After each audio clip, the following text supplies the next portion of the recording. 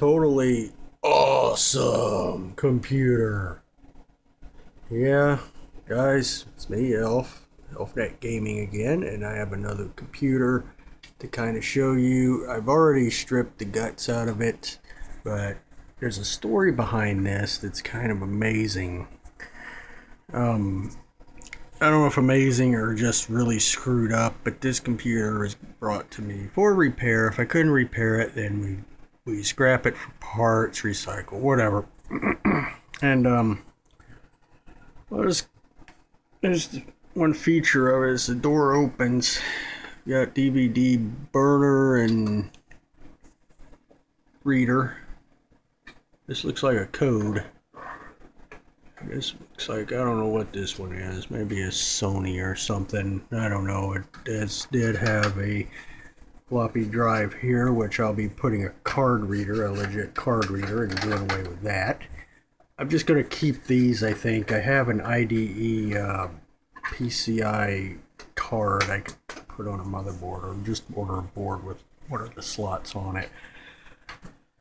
It's got that. It's got this lock where you can lock the door, and of course with some hot snot.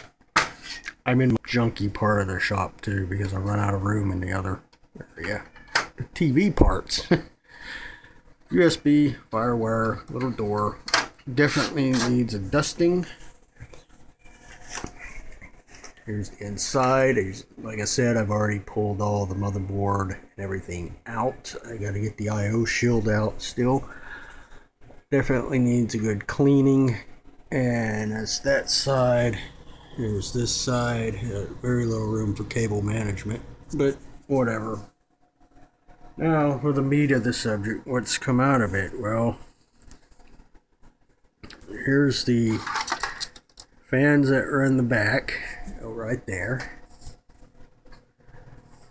And they're using this twist-on shrouding and this rat's nest of shit.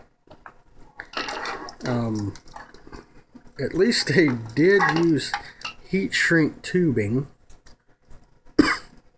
when they put these makeshift pin headers with the resistor in line for the fans.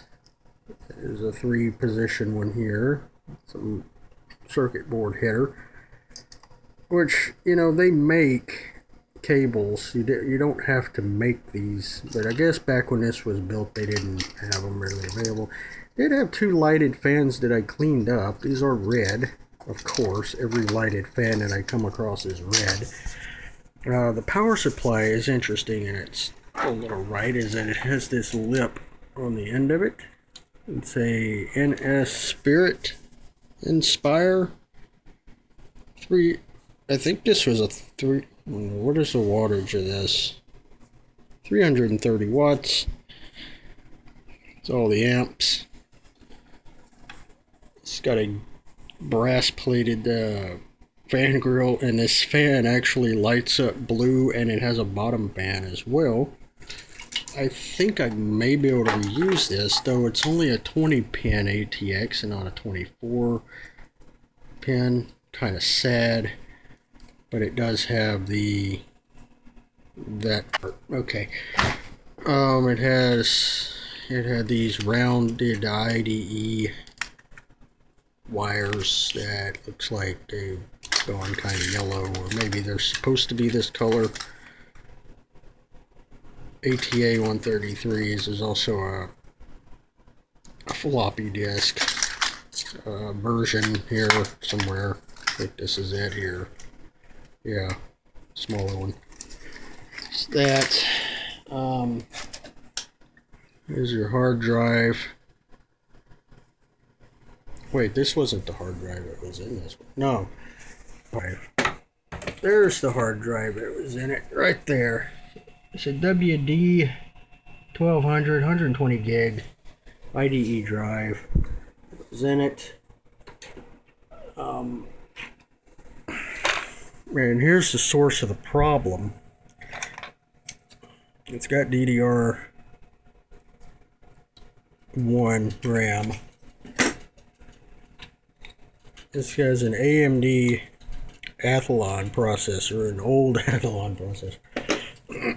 And the source of the problem is, I don't know if it shows up here, but when I plugged it in, this capacitor bulged and blew its load all over the place. It spewed out the magic spoke. All these capacitors, if I feel them, are all bulgy. These are okay. We've got one here that's bulging out. I don't know if it's going to be worth repairing this board. I really don't think so. It might just go straight to the recycler. Other good thing about this is this case has drive cages that go right here. Get to the top of the machine without stepping on the cold cathode tubes. It had your data fax modem, of course, and it has this little ATI GPU card, which has DVI and VGA and S-video out. It's an AGP card, so it's kind of useless in modern retrospect, but I do have some systems up that could use a better video card that have AGP slots. I might actually use that. And there's the floppy disk and its drive cage. Here's the heat sink processor. It's an old thermal take, purple, AMD, socket 460, whatever that thing is, socket 380 type, 370 rather. Socket 462 or socket 370, I guess, would be the same equivalent to this. The Intel equivalent. This board carries an NVIDIA chipset, and is it a ASUS chip on it, which leads me to believe that this is an ASUS board of some type, though there is no branding on it. But yeah, it's got your IDE and your floppy ATX 2 ID channels, 3 slots for RAM, which leans more towards my understanding that these boards with 3 slots were used for workstations and or servers. Very low budget stuff. No, that could be wrong. That's just one thing that I've seen is business computers, workstations would have, you know, those types of things, you know, 3 sockets on the RAM.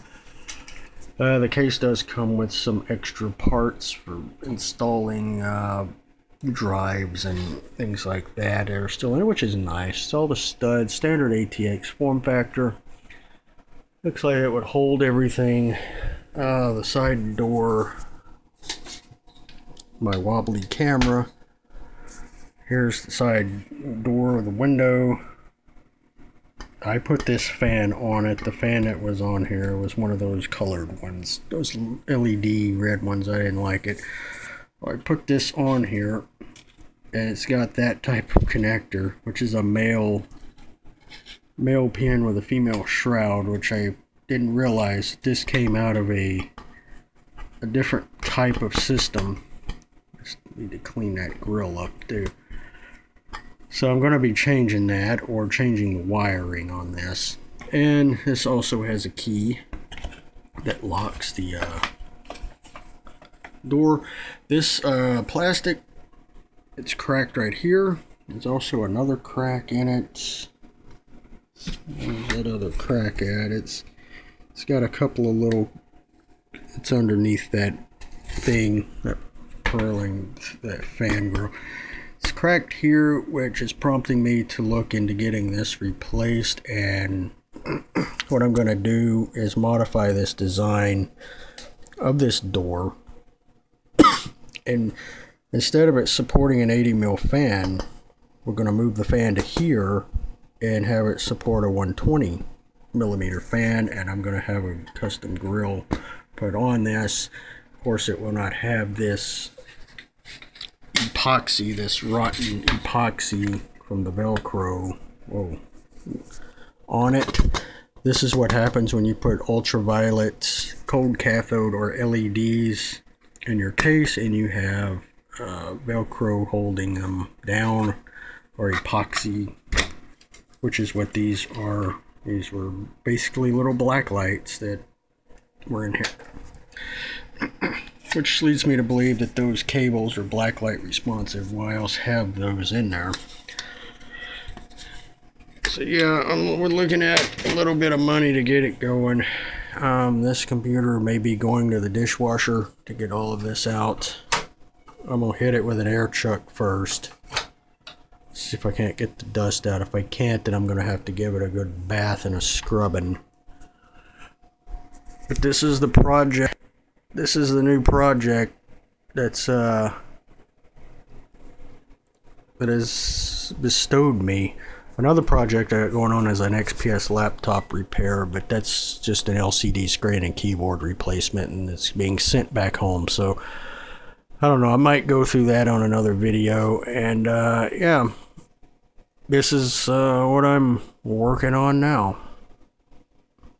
What I might do, I have a board, and that computer, it's an AMD dual core, just a little, it was a combo set I bought off eBay for about $120 and some change. It had 4 gigs of RAM, a processor, and a motherboard. I might stick it in this box. It's one of those mini boards, though I would rather put a full-size board in.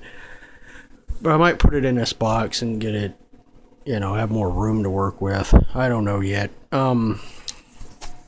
I could go with an Intel, an MSI board, or an ASRock or something in here. I would like to build an Intel system up, but Intel is just so damn pricey right now. Just, I don't know.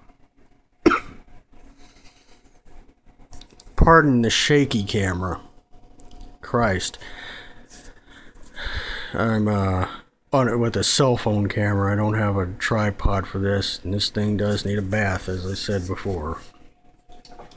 And look at the dust, encrusted dust on these fans. They got to come out of these holders and be cleaned. Now, these are not lighted fans, but they are lighted fan grills. If you could look at this real closely, right where my finger's at, where my dirty fingernail is, there's an LED in there. I'm going to assume that it's red. I could change these and continue using these and change them out. It won't be hard to do. And these are made by Thermaltake, apparently. Not the fans, but the covers. And it's got 4 LEDs that run up in there and light up. So yeah, and this was the way you did cable sleeving back in the day, before the days of paracord and that nylon stuff that Lutro Customs is using. I might try to turn this into another gaming rig with, you know, all new parts and things, and actually sleeve it properly. And what killed this computer? Okay, what killed this computer was this piece of wire right here. Was this thing here, which runs this inverter for the one of the cold cathodes. And what had happened was the 12-volt pin had come out of that, and I don't know, these things just don't fall out, but I'm on an inspection, and you can't see this because my camera is shit and it won't focus, but one of the little ears that hold it in is bent and it won't stay in. And what happened was this touched the side of the case, and that is what caused the system to not power up. Also, the age of the motherboard, and capacitor swelling up, and yeah, just not a good deal. It needs new capacitors. I could fix the motherboard and get this back to its original state, but it would be completely useless in today's, you know, in today's use. It would be, you wouldn't be able to do anything with it. You would only be able to run maybe Windows XP on it, and that's it. And there's no longer support for this. But what I want to do is get this to Windows 10, even though I absolutely hate Windows 10 with a pink and purple passion. I want to get it to at least these standards to where it would accept that. Maybe put 8 gigs of RAM, maybe 16 if I'm feeling generous with it, on a modern motherboard with a modern processor, and putting an R9 or at least an R7, but an R9 or some kind of NVIDIA card, maybe a 970, or again, if I'm feeling generous, a 980. But I don't see throwing that much money into this to support a 980 when I'd rather put a 980 in that one. Just saying. Definitely gonna do some LED accent lighting. I'm not going with the Hue system because it's grossly overpriced and just nonsense. You know, it's made by Philips. I'm gonna mod this case a little bit, probably right in here, and put an IR sensor and do the LED lighting within a remote control color changing thing. I already have all the parts, I just gotta use it. I have the wrong LED tip. I need to get 50/50 and not one I have, and I'm also going to do it in that case too. Cheaper alternative. I can't control it in software, but I will be able to control it with a remote. And see, that doesn't go to this computer. But yeah, that's the awesome, totally awesome computer. Is what I'm working on. There's all the screws I pulled out. There's that old Dell server I did a video on, and this is another one at the bottom that's running as a data recovery network shared machine for the hard drive out of this, because the original owner wanted the pictures and things off the hard drive. That's all they wanted back, so that's why it's on this computer. This is just a generic white box. It's got HP parts in it. I had to replace that fan. The other one was all wonky. That's why this hard drive's in. It's going through and it's being shared on the network, so I can recover off that one onto that one. So yeah, and this is our old Dell NAS server, my old NAS that I'm trying to I got the RAID battery in. I got everything, set up with it. I just got to get a floppy disk so I can get started on getting the RAID configuration done. But yeah, this is the totally awesome computer rebuild. And if you like this type of video, make sure you like it below. If you haven't subscribed, be sure to do that. I mean, it doesn't hurt anything. It actually helps everyone, I guess, at some point. Trying to get to the 200 sub mark. You guys can help me do that by hitting the subscribe button. I don't know if I'm going to do any giveaway stuff for that. I'm kind of lacking in the money. I just had to pay property taxes, so highway robbery, guys.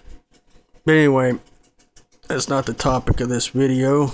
And what's going to become the topic today is getting the vacuum cleaner and the air chuck out and cleaning this thing. And with that, guys, I'm going to leave you to it. I'm ElfNet Gaming, and I'll see you in the next video.